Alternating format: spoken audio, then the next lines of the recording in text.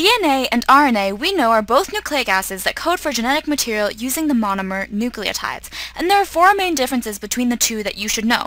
First, RNA is made with ribonucleic acid, whereas DNA is made with deoxyribonucleic acid, so you can see where the names come from, R, N, A, and this is D, N, A. So what exactly is the difference? If you remember, a nucleotide has a phosphate sugar and a base, and so ribonucleic acid gets its name from the ribose sugar, which is shown right here, and DNA gets its name from the deoxyribose sugar, which is the same sugar except for it's missing this OH group. And so that's why you get the name deoxy for lack of an oxygen.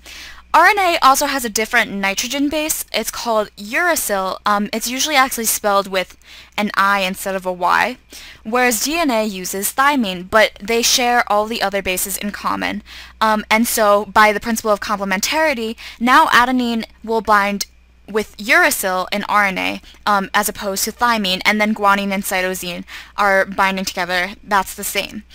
Third, RNA is most commonly single-stranded, whereas DNA we know is double-stranded, so single and double. And lastly, not shown here, RNA is very short compared to DNA, whereas DNA can sometimes be as long as 3 billion bases. RNA is usually only a couple hundred. And so these are the differences between DNA and RNA. They're both nucleic acids, but they have different properties and different functions.